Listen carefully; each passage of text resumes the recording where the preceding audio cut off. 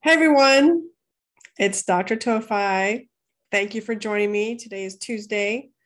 We're here for another Hernia Talk Live. Some of you are joining me via Zoom, others on Facebook as a Facebook Live at Dr. Towfigh. Thanks to everyone who follows me on Instagram and Twitter at HerniaDoc. And many of you also sent me questions via HerniaTalk.com, which is the precursor to our Hernia Talk Live Q&A. You all know me as Shirin Towfigh. I am your hernia and laparoscopic surgery specialist. I'm very excited today because a surgeon that I completely admire so much will be joining us. His name is Dr. Gait Paiement. He's French-Canadian. Originally, he is one of the premier surgeons in orthopedic surgery at Cedars-Sinai Medical Center, which if you have seen any of the reviews on US News and World Report, know it's one of the top centers for orthopedic surgery, both in my town, Los Angeles, but also in the entire United States nation. And he leads the educational training for them. He's a trauma surgeon, sports surgeon. You can follow him on Instagram at Gait Paiement or on Twitter at GDariusP. So he's, of course, busy with patients, so he'll be joining us shortly. I'm really excited to have him because the goal of today is to try and understand the orthopedic side of groin pain. So we've discussed this multiple times before.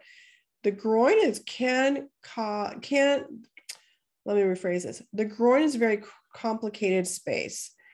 You can have a lot of different problems that cause groin pain. It can be intestinal. We've had gastroenterologists come and talk to us about diverticulitis and appendicitis and Crohn's disease. It can be gynecologic. We've had gynecologists join us and talk about endometriosis, ovarian cysts, fibroids, adenomyosis, and other reasons for groin pain, and often is just referred to as chronic pelvic pain in women. We know, obviously, hernias can cause it. It's actually the most common cause for groin pain. We shall be having some spine surgeons coming, so they can talk to us about how the spine can actually cause groin pain and how spine surgery can cause hernias. So that's going to be really exciting coming up in the near future. And then today we will be focusing on orthopedic surgery as a different cause of hernia pain. So what is orthopedic surgery? It's basically surgery of the bones. And in the pelvis, there's the pelvic bone and there's also the hip. So the combination of the sacrum, the pelvis, and the hip is what is part of the pelvis. And then groin pain can be referred pain from any of those areas where there may be disorder. It could be arthritis, a fracture, a tear, inflammation in the area, and so on. So that's what we're going to be discussing with Dr. Paiement. I have a lot of questions. So many of you may know that I've written a book. It's called The Sage's Manual of Groin Pain. I've written it with two other of my esteemed hernia specialist colleagues, Dr. David Chen and Dr. Bruce Ramshaw. It is, I believe, the premier book on groin pain, and there is an intense chapter on just orthopedic causes of groin pain. And that's important because it's a very unique and important part.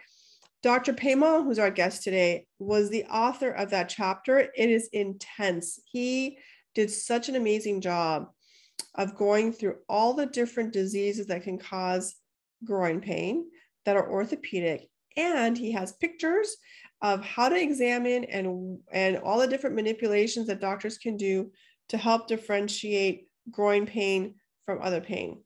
So yes, we're hoping to review all that with him. He is a surgeon that I often refer to, not because necessarily some of the stuff I refer to him as his specialty, because he's mostly like, he does a lot of hip surgery and hip replacements, but he's just a super intelligent surgeon. You know, I feel that a lot of my success has to do with the success of having other specialists that I can rely on that, like me, are inquisitive and won't kind of shy away from problems or complex patients and really know their their kind of specialty well. And so I do have a great like black book full of patients that, surgeons and doctors that I rely on, whether many of them are here on HerniaTalk and I bring them on. Many of them I share patients from across the United States. And you've seen many of them from the East Coast and the South and North and Midwest that have come on my show. So it's really fantastic for me and for my patients to have access to these doctors so they can all kind of figure out some of these disorders with me. So we're hoping that once he's able to finish up patient care, that he'll join us for this. In the meantime, a lot of you have sent questions. It ranges from hip problems to spine problems to pregnancy related and labor related, orthopedic issues, sports hernias. I'm really excited to review these with Dr. Paiement. And I'll tell you, when I see a patient with a groin pain, I have a very open mind. In fact, some of them actually have hernias. And I say, yeah, you have a hernia, but it's not your problem. In fact, I sent him a patient, I think last week. So the patient had groin pain and a very clear hernia, but the pain was, he takes like a C, like makes his hand into a C, and he puts it along his hip on the side and says, this is where my pain is. And that classically is a hip problem.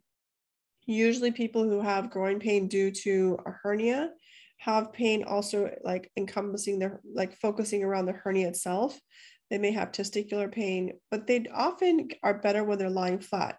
Not true for hip disorders. This guy, he's not better when he's lying flat.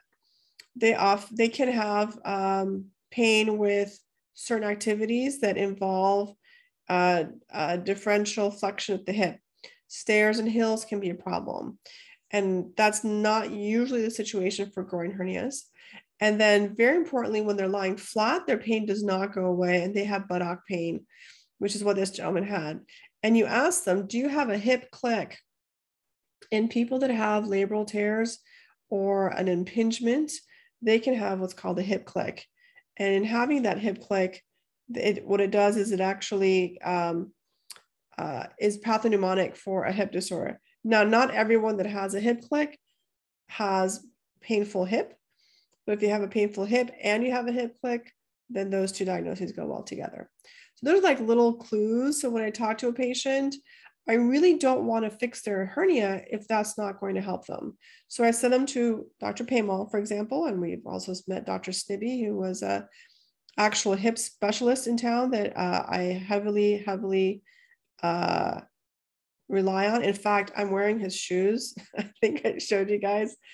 Snibs is like a SNIBBS. You can find it online. He makes comfortable shoes that are good for your hip and knees and pelvis and back.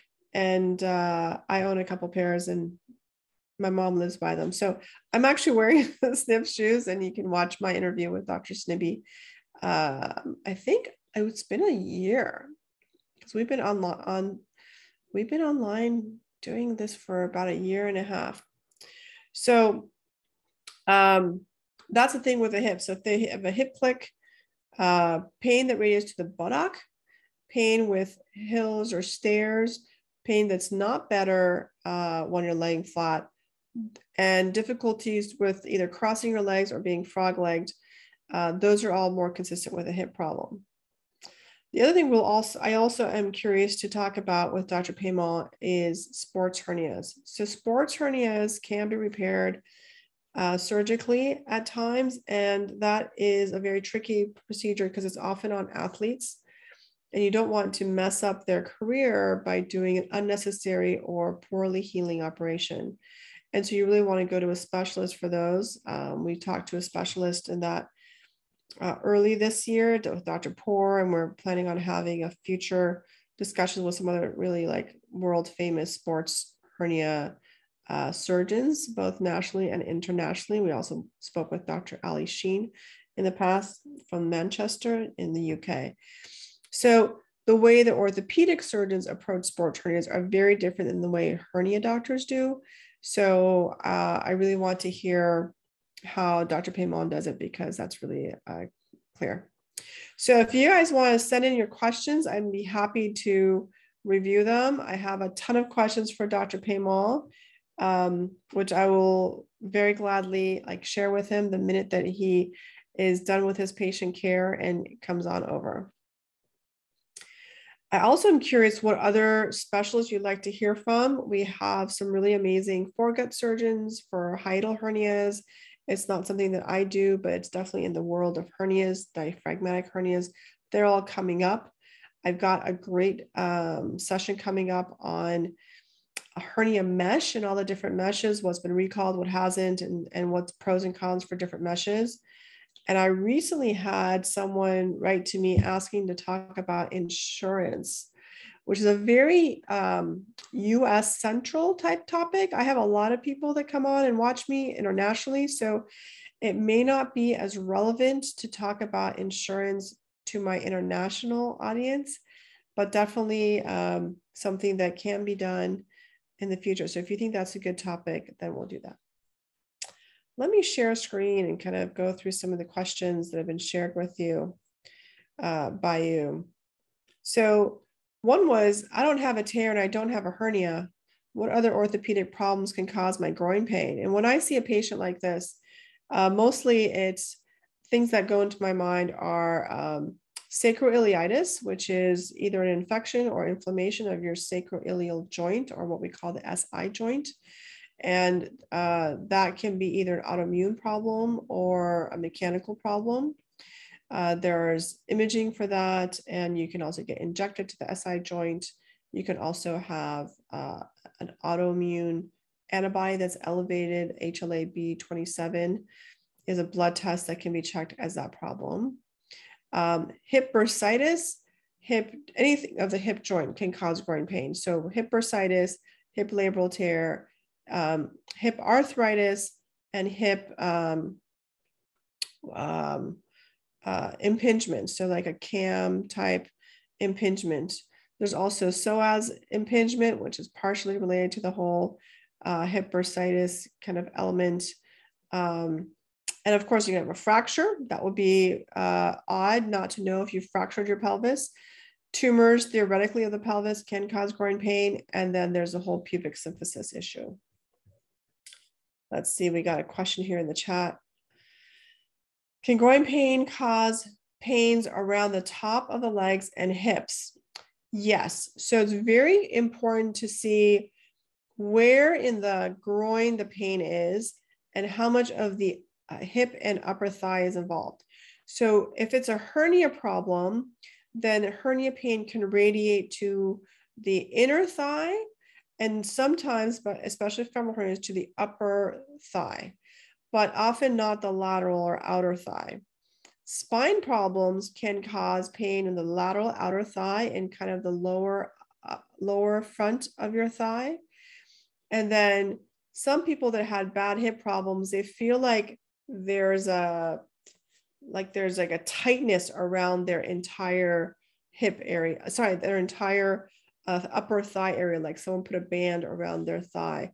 And I'm not sure why that is. Dr. Paiement hopefully will help answer that. But definitely the area and the location of the thigh pain can be diagnostic of different types of hip problems versus hernia problems. Pain in the groin is in the center small joint. I'm not sure what that means. Maybe you can help me figure out what you mean by that. Next question, what type of pain exists with trochanteric bursitis? Great question. So based on my experience, bursitis there are different ranges of it. It can be very mild or very severe. The amount of pain in the bursa, which is the sac, which carries the fluid space in the joint, the amount of inflammation there can be very, very painful. And typically it affects your gait, so how you walk, whereas hernias should not cause you limping or any gait problems. Also, sitting or crossing your legs can hurt. Also, the pain can be at the groin, but also at your upper buttock area, immediately behind the groin. So that's more diagnostic with bursitis. You can even have that kind of C-like pain where it's like a pain if you put your hand on your waist and that's where the pain is. So that could be from bursitis.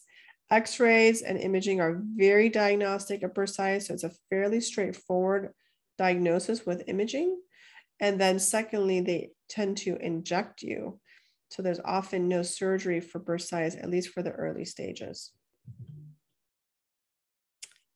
All right, let's go to the next question because we got so many questions to go through.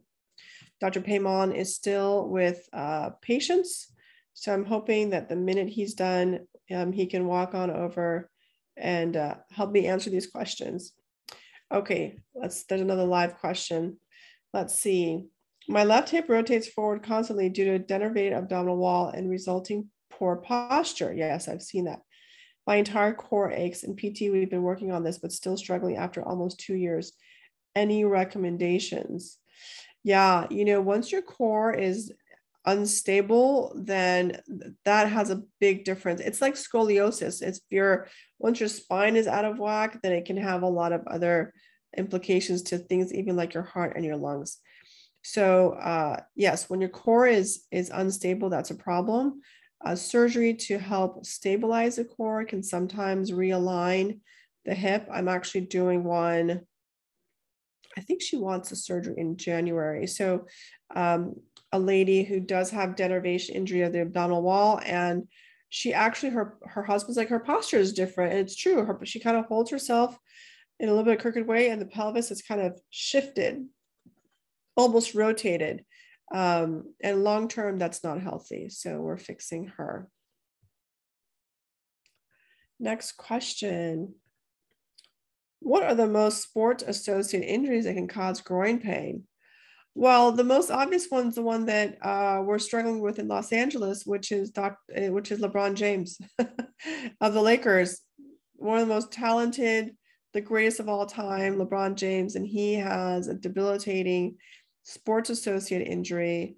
He's a man that's of large build, has humongous muscles of the rectus muscle and the adductors, and his bone is just like everyone else's bones.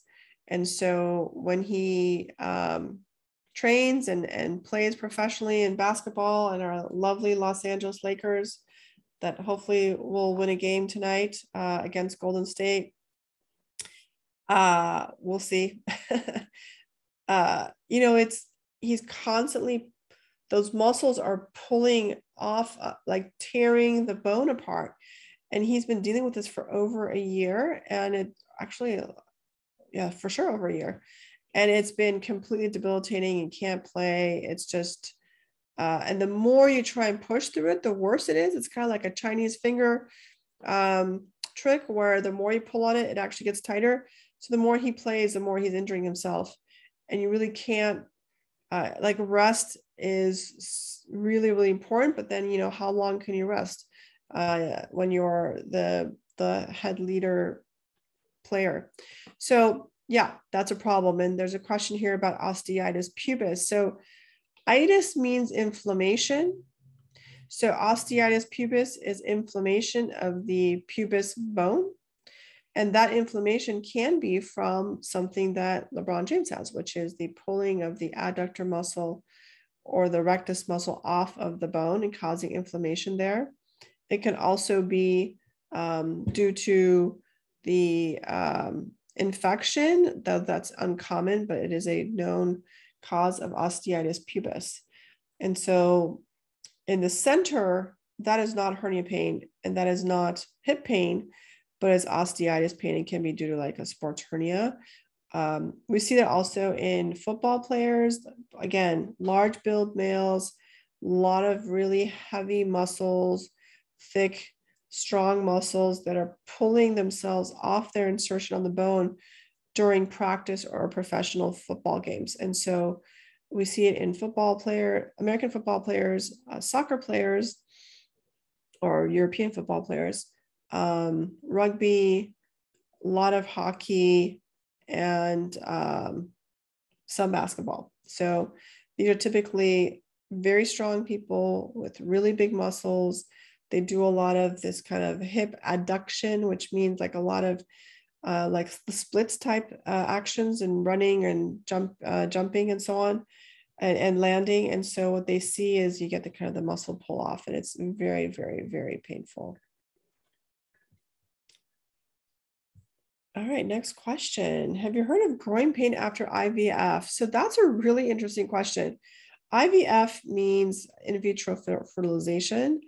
The whole process involves a lot of hormonal changes and hormonal kind of injections. And so patients can get groin pain after IVF for two reasons. One is, of course, these are women. So one is they can actually have exacerbation of their endometriosis. So they can have endometriosis in the groin region or the round ligament or in the pelvis. And the endometriosis is triggered by the in vitro fertilization because of the high hormonal injections and infusions. And so that's one way where groin pain is worse during IVF. The second is, in general, hormonal surges, especially estrogen surges, can increase your pain level. So all pain may be increased during IVF, potentially. Same way that pain can get increased with someone during their menses. So if you have a small groin hernia, you may actually have more pain from the small groin hernia during your period, during your menses, or during in vitro fertilization. It's purely a hormonal thing. And then the question is about whether orthopedic causes can be worse during IVF. And that is really related to I think hormonal changes in the laxity of the ligaments. And so I'd love to hear what Dr. Paiment's answer would be to that. Next question is about traumatic separation of the pubic symphysis. Have you seen it during labor, and what's recommended for such injury? So if you're a petite woman and you're carrying a baby, it's very possible that your body will undergo certain changes that are just horribly traumatic. For example, if you're a small body and the baby's large, and or your small body and your pelvis is narrow, more a male type pelvis than the more kind of wide female pelvis, then all the hormones that go into your system that encourage your abdominal wall muscles to expand also encourage your ligaments to be very lax. And in being lax, some people actually dislocate their joints. You can have discs that occur because of some of that laxity. And then also your pubic bone can start separating from each other. That's not even during labor. That's during the act of being pregnant. As the baby is growing, your pelvis also kind of disrupts and opens up at the ligaments. Then there's a question of traumatic separation of the pubic symphysis during labor. And that is really, I mean, it sounds to me that occurs at the time of when the child is brought out of the vaginal canal, and you can actually scrape that whole underlining area of the behind the pubic bone with instruments, with the baby's shoulder, etc., and cause a lot of injuries. And I've seen people who do that, who have suffered from that. It's just a horrible complication because there's so much damage. Then you get scar tissue from that, and that's kind of this bad cycle. Next question. This is a live question. I have a bladder mesh injury. The obturator internus was severely injured due to the sling being implanted in it. The rest of that didn't come through, but basically the question is regarding the obturator internus muscle being injured with the sling being implanted. As far as I know, there's no surgery for that. It would have to be a combination of physical therapy and maybe even injections. But the question is, what recommendations are there for the obturator internus muscle? Yeah, so depending on how the bladder mesh or the pelvic mesh was placed, it may go through the internus, through the obturator canal, and then also through the muscles with the different hooks. And because of that, the act of removing it may actually cause damage in that area. So it's good to kind of see what can be done from an orthopedic standpoint. So hopefully when Dr. Paiement is back from his patient care, we can get him on board and have him answer some of our questions here. Next is the question about pain from femoral hernia. It definitely increases during menses. Okay, so someone here is sharing their experience about how the femoral hernia pain severely increases with menses. She writes, when I had a hysterectomy for groin pain that I didn't need, that increased my pain away, but the hernia pain was still there. Yes, so correct. The hysterectomy is almost never a treatment for groin pain. And I know that people are sometimes labeled as having fibroids or adenomyosis. But if the worsening pain with menses goes away because you don't have like menses anymore because you don't have a uterus, that doesn't necessarily treat the problem, which is the actual hernia, which is the cause of the pain, which I think is what our viewer is trying to answer. Thank you for this platform. Oh, well, thank you for always being my top fan. I really like that everyone joins me. I'm to this day still impressed, impressed that people join me to talk about hernias. I mean, I enjoy it, but I'm really impressed that you guys enjoy it because most people don't go around like showing interest in hernias unless they have one. Maybe you all have one, and that's the impetus. I don't know, but I'm very grateful that you join me for an hour each week. I do this in a way that I feel is hopefully helpful to you guys. Oh, we have a chat. Let's see what the chat says. You make them interesting. Oh, that's very nice of you. Yeah, definitely did not think hernias were interesting when I was in training. I'll tell you that. But my residents, let me stop this a little bit. My residents actually find it interesting, which I love. When I was a resident, hernias, not interesting. It was the most boring, straightforward, like no interest, no interesting stories, no interesting surgeries. It was just like no one went into hernia surgery at all until until I finished my training. And then I started figuring out that, wow, there's a lot of hernia surgery that needs to be done. And I got to liking of Dr. Parviz Amid, and he's just an amazing surgeon. He was the only one that made hernias interesting.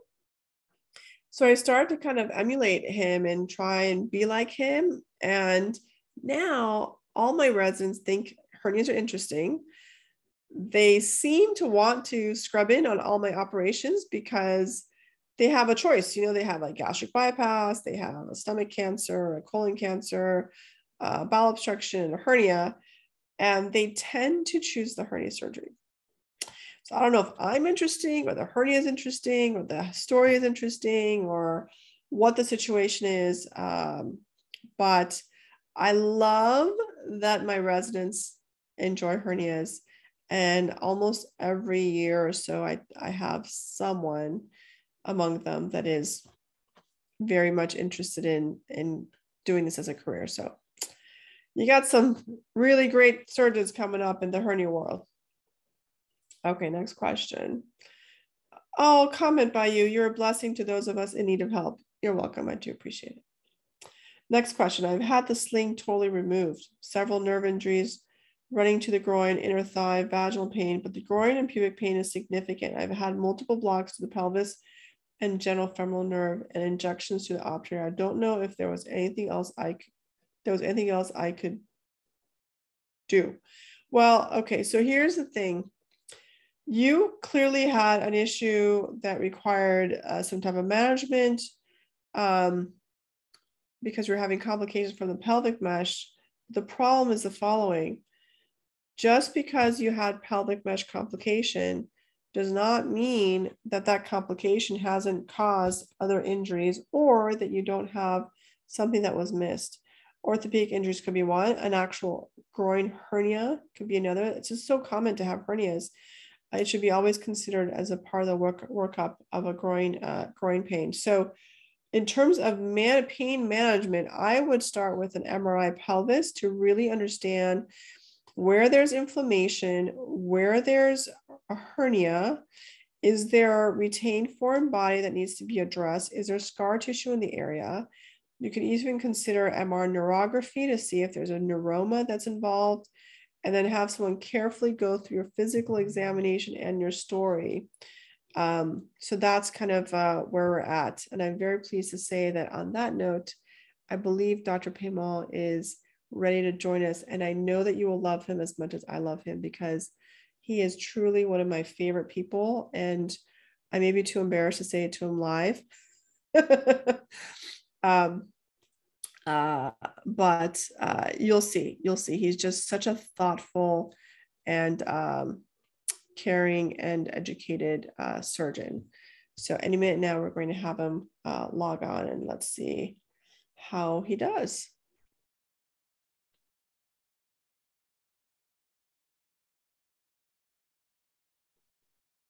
We have all these questions for him, and we only have half an hour. I may have to bring him back.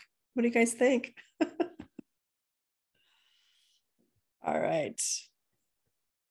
Senor Paiement. I should practice my French with him. I'm always too embarrassed with the French people, because I can speak French, but their accent's so much better than mine. All right, here's another comment. Yes, absolutely. Okay, yeah, I think we will bring him back again, because he's just a wealth of knowledge, and that's his payback for spending time with patients instead of with us. All right, what I'm going to do is I'm going to scroll back to his introduction, and hopefully we can get there with him. So some of the questions we're going to review are the labor pains, the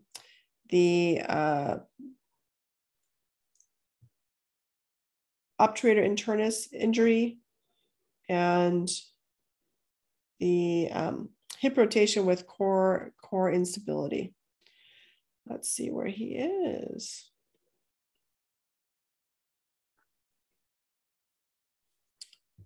All right, you know what? I will be continuing on with our session until he comes on, because there's a lot of questions. So one interesting question is regarding like the interaction between hernias and orthopedic problems, like separately. I have some patients that have a hernia and they have an orthopedic problem. So one question they ask me is, can a large hernia cause orthopedic problems? Usually not. They're two separate problems. So orthopedic issues usually do not cause hernias, and hernias do not usually cause orthopedic problems. There he is.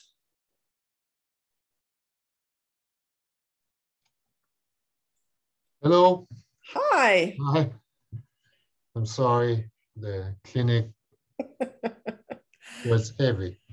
I'm going to have to come and break up your clinic. Everyone wants to bring you back. So you just committed yourself to another session in the future. No problem. This time I will cancel the whole afternoon.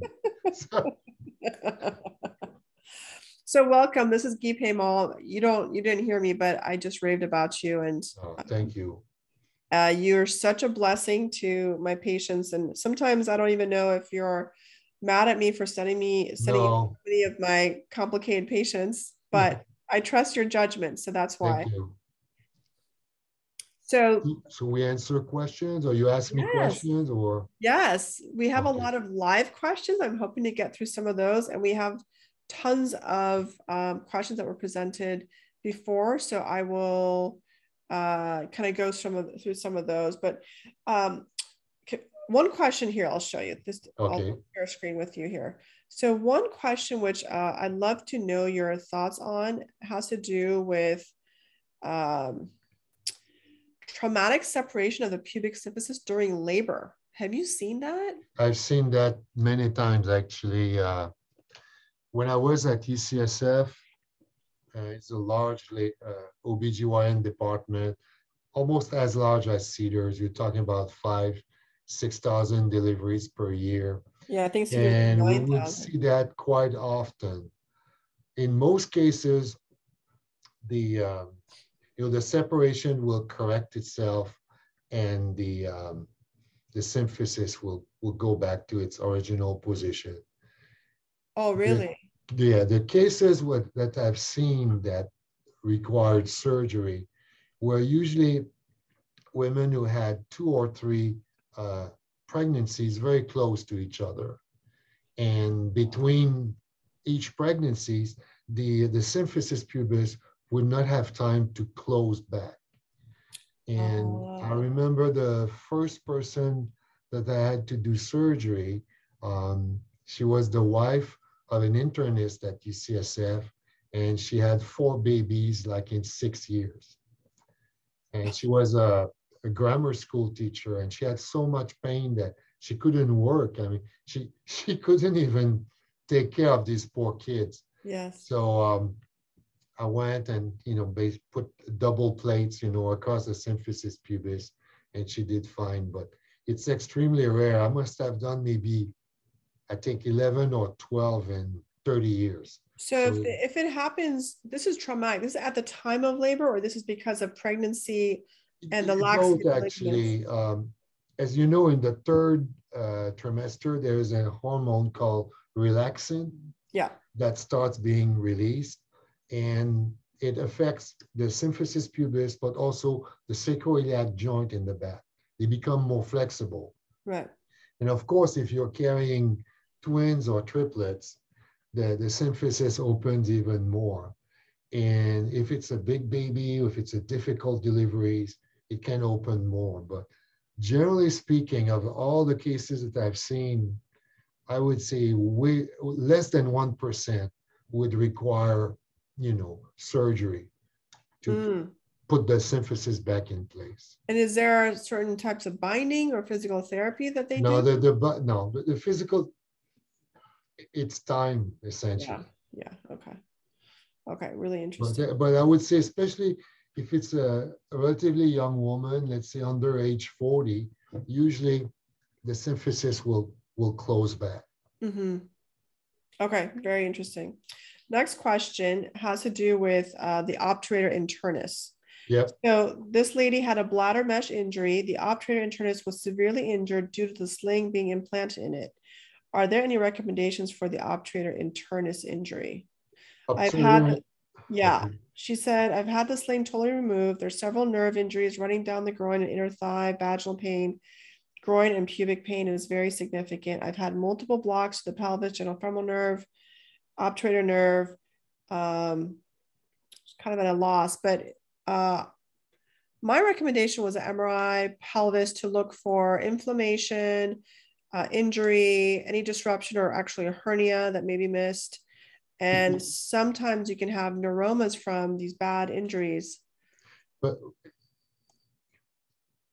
I don't know exactly what she's referring to, but if she's referring to the obturator internus muscle, you're absolutely right. I think an MRI will determine, if that muscle is inflamed, or the other short external rotators, in the neighborhood, because they originate, from inside of the pelvis, very close to where they would have put that mesh. Yeah. You're right. I think the best thing to do is to have a good quality pelvic MRI, like a 3 Tesla. Yeah. And basically tell the radiologist that exactly what she's looking for. Because as you know, with pelvic MRI, they have different sequences, either soft tissues or musculoskeletal. She needs a soft tissue sequence. Yes, absolutely. Okay, next question had to do with rotation of the pelvis as it relates to the core. So I have a patient that I'm operating on who had denervation of her abdominal wall. Wow. From spine surgery, and actually not spine surgery. She had a nephrectomy. They did a T12 injury.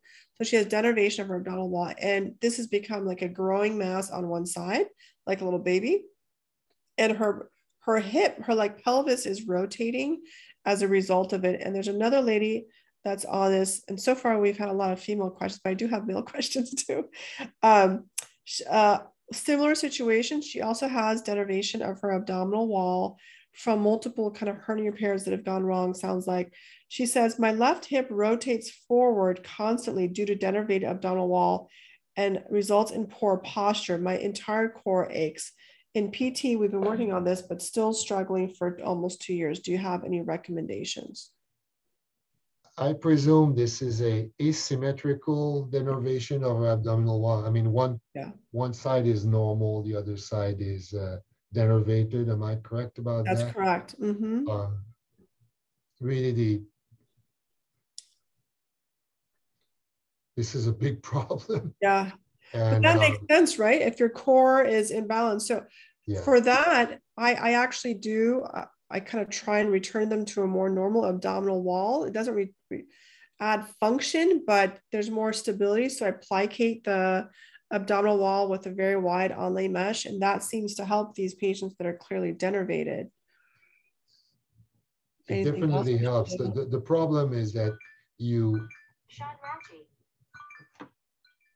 because of the denervation, you lose the dynamic stabilization of the core muscle on that side. Yeah.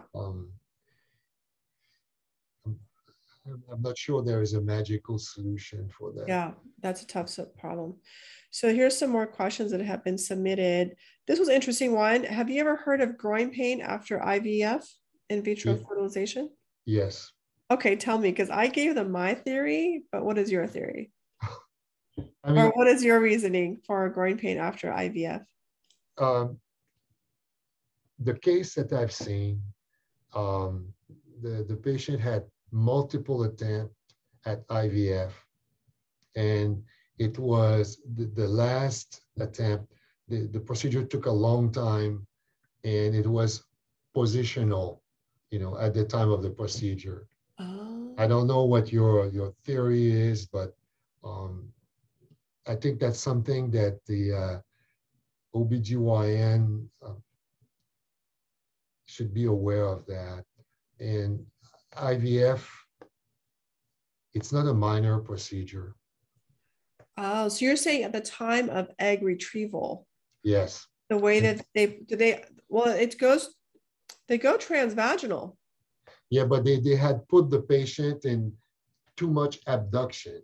Her legs were, and it took a long time. It was usually it's a fast thing, but it took a long time. And that lady had a couple of quote unquote harvesting procedure had not worked, and that was really, in that case, a positional problem.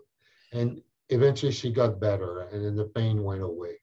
So we know that when women undergo certain gynecologic operations, the longer ones, if they're often put in lithotomy, so the legs are in stirrups, and if that's done incorrectly, where there's too much abduction, so too much hip flexion and external rotation, and it's not like the hips aren't aligned, then you're like, are you impinging at the joint? Or what happened? Usually you end up with a adductor sprains, that you see people, slipping on ice. You can see that on ice skater, hockey player, and it takes really a long time to heal. Okay. Do they these muscles are used all the time when we walk in daily life.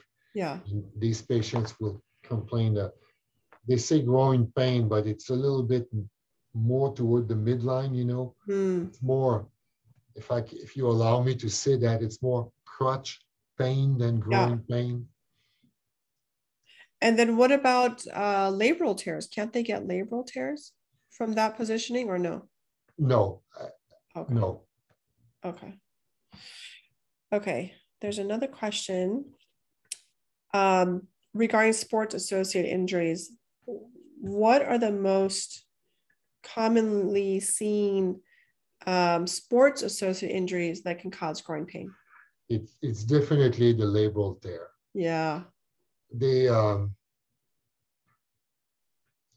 there's a surprisingly large percentage of the population that have a cam deformity.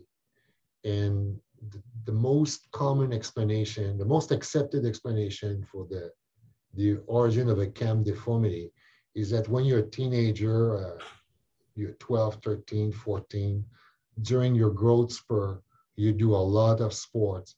And because you're growing so fast, the growth plate becomes really thick, but also weak.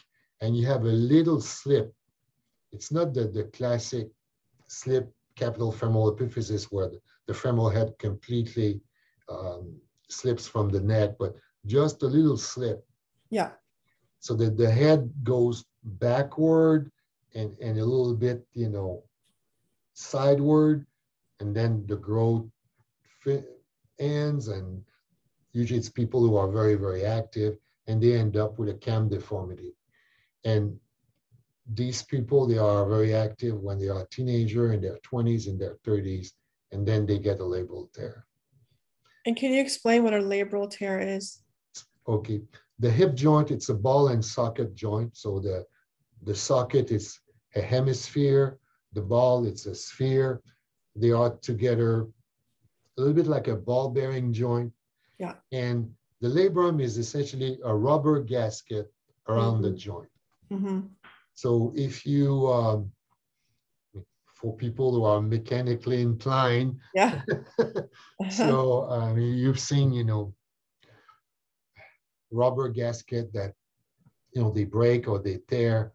The joint becomes a little bit loose, if you want. Yeah. And painful. I would say 10, 15 years ago, in teenager, people in their 20s, people would do an arthroscopy, remove the labrum.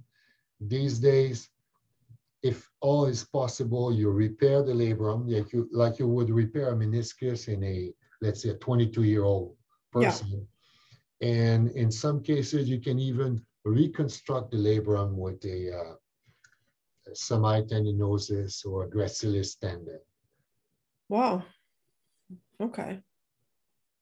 Here's the next question, also related to the labral tear. By the way, my audience is very, very intelligent. The questions that they ask is so beyond. I learned from their questions. Okay. So the question is this: is the pain in the groin region due to a labral tear an example of radiating pain,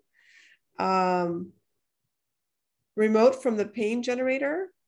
And if the pain is associated with a labral tear and it's due to radiating pain, then does palpating over the groin not recreate that pain, or palpate over certain areas to recreate the pain? Okay, if I understand the question correctly. Yeah. As you know, the hip joint, it's pretty deep. Yes. In the groin. It's the last structure, There's a lot of other structure on top of the hip joint. And I agree, in people who are thin and athletic, you can palpate the groin area and push hard enough to induce pain if there is a labral tear. But diagnosis of labral tear is essentially made by you bend your hip, you move your knee toward the midline, and the foot toward the outside. Yeah. And if this causes the pain, it's very likely a labral tear. Yeah, I told them they should go to you wrote the most amazing chapter in our book, The Sage's Manual of Groin Pain. This is a pretty reliable sign, Shirin. Yeah. Yes, very much. And the other thing also, as part of where their pain is, labral tears also give buttock pain, whereas you don't get that with hernia pain. Yeah, labral tear can give you what people call a C sign. They're gonna take their hand and they're gonna put, let's say, the thumb in the front, and then they're gonna tell you that they have pain also in the buttock. Yes. What is the pain associated with trochanteric bursitis or hip bursitis? How is that different?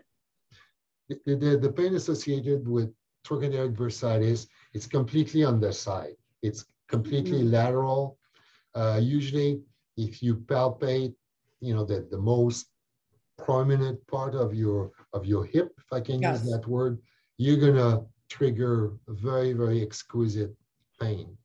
Another thing that people needs to remember, with a trochanteric bursitis, if you're standing without moving, it doesn't hurt. If you take really, really short step, it doesn't hurt. If you start walking faster, longer step, you bend your hip more, it hurts. Yeah. Ultimately, stairs are very difficult. Getting up from a chair is very difficult. Yeah. I'm curious about your what you know about implant illness. As you know, there's something called breast implant illness. I'm starting to see more and more people with what we're now calling mesh implant illness. So they have a systemic reaction to the mesh implant. Their groin or belly or wherever the mesh is fine, but they start getting, hair loss and weird rashes and joint pains and swelling and chronic fatigue and brain fog, memory problems, weird tingling sensations in their hands and feet. And you take out the mesh and all of that goes away. So do you see implant illness or systemic reaction to any orthopedic implants? Yes. I think the most notorious example is what they called, I would say about 10 years ago, there are a few implants that came on the market. They were metal on metal. Yes. There was a metal cup and a metal head without ceramic or polyethylene in between. Mm-hmm. And that metal usually is chrome cobalt. And these patients would see elevation of their chromium level, cobalt level, nickel level. And that can give you some local problems, with pain, inflammation. There's something called a pseudo tumor. It's not really a tumor, but it's a lymphocytic reaction to the metal ions that are liberated. And also that can give you kidney problems, and neurological problem. Fortunately, you don't see that with titanium implant. Hasn't ever been described with titanium implant. Mm-hmm. It's really with chrome cobalt implant, and these implants, they also contain nickel. A lot of people have nickel allergy. If you're allergic to silver jewelry, you're probably allergic to nickel at the same time, because there's a little bit of nickel in the silver jewelry. Yeah, if you wear cheap earrings, which I do. Yeah. Or sometimes just the the nickel in them. I have a nickel allergy, actually. Okay. So and so we also see it in people that have like gallbladder surgery, and they get clips. Yeah. And depending on the manufacturer of the vascular clip, there may be nickel in it, and I've had to remove it in some patients. It's a pretty amazing reaction they get. Although now I think most of these clips must be titanium. Yes, they are. In males, I think what you need to look at, if you have a watch and, the back of the face of the watch is stainless steel, there's always a little bit of a nickel in stainless steel. And the person will have a rash, or it's going to hitch under their watch, and they stop wearing their watch, essentially. Yes, yes. Unless you have something really fancy at $100,000. No, it falls into the surgical field, so it's not worth that. Something like Patek Philippe or something like that. Yes, that's correct. What is Psoas Impingement syndrome, and how does that present? Okay, so if you talk about the hip, people talk about snapping hip. So there are two types of snapping hips. The most common one, it's what people call the external snapping hips. It's essentially the IT band, rubbing over the greater trochanter, and it's going to cause a trochanteric bursitis. And some patients, especially young women that are very flexible, they can snap their hip for you. More unusual is the internal snapping, which is essentially a Psoas impingement syndrome. Yeah. And So when you bend your hip, first let's explain that the psoas tendon essentially is coming from the iliacus and the psoas muscle. The muscle mass is inside of the pelvis. They have a common tendon that comes out of the pelvis and go and attaches on the top of the femur and allows you to bend your hip. You know, it's the primary flexor or bender of the hip. Mm-hmm. So when the psoas tendon comes out of the pelvis to attach on the femur, it can get caught in, piece of bone if you've had a pelvic fracture in the past and hasn't healed perfectly.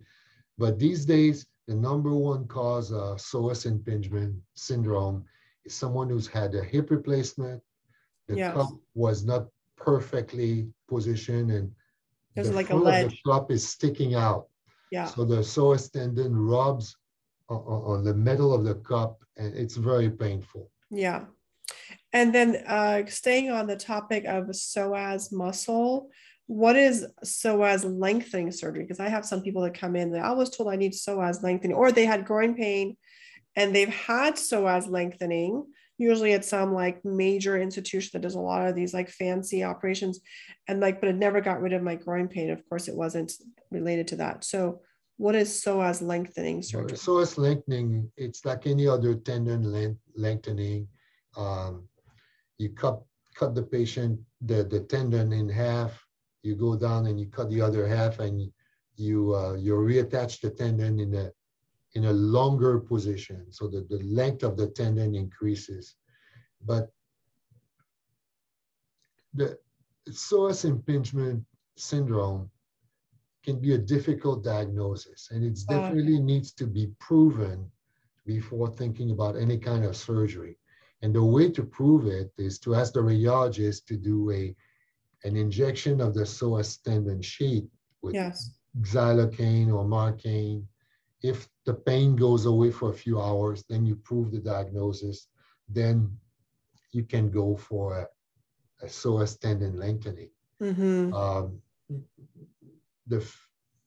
In my experience, the failure of psoas tendon lengthening procedures are essentially failure of diagnosis.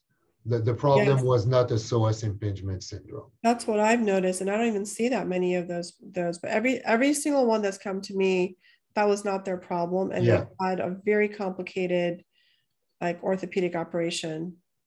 Yeah, and that's why I think it's important to establish the diagnosis without any doubt, and then you can proceed.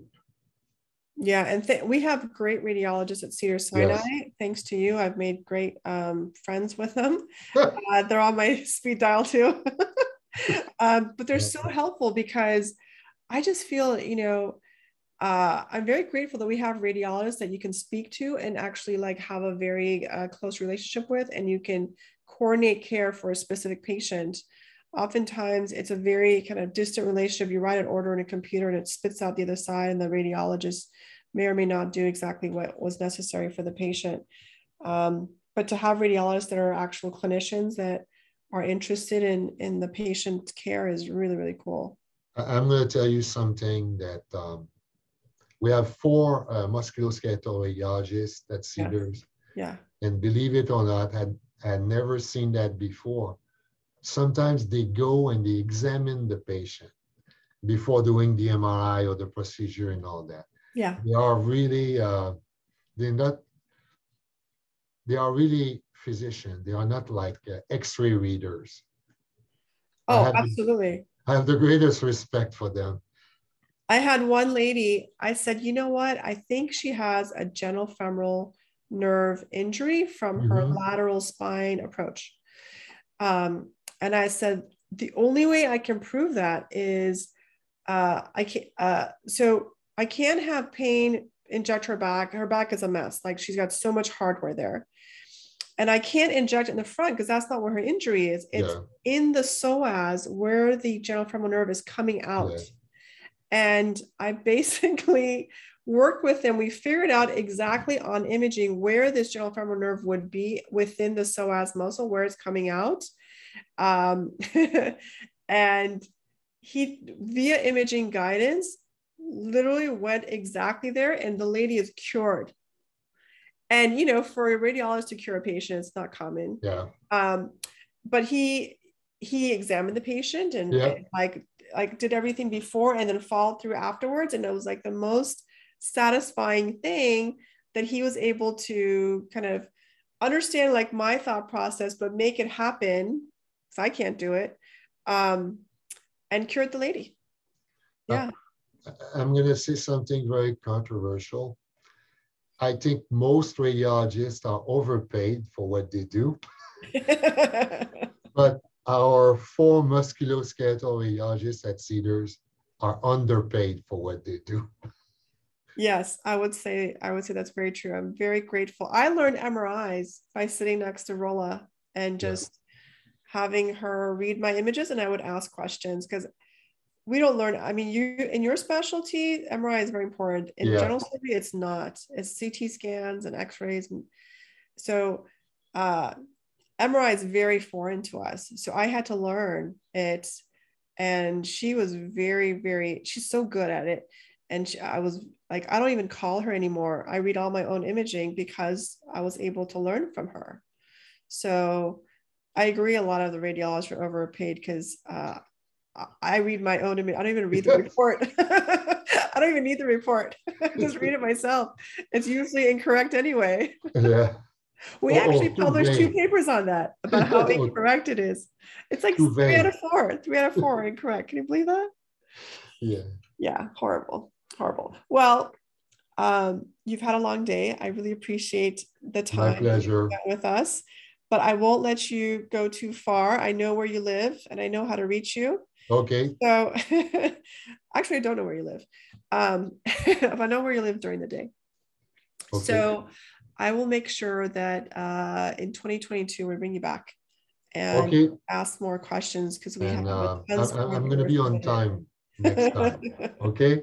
I appreciate any time you give us. And thanks, everyone. Thanks for joining us on HerniaTalk Live. I'm signing out, Dr. Towfigh. Thank you to Dr. Guy Paiement. We will bring him back, I promise, next year. We're pretty much booked this year, and we've got some other great specialists to talk with as well. Thanks to everyone who submitted your questions ahead of time, everyone who was here live, and I'll make sure that you have access to this session on YouTube so you can like and share with others.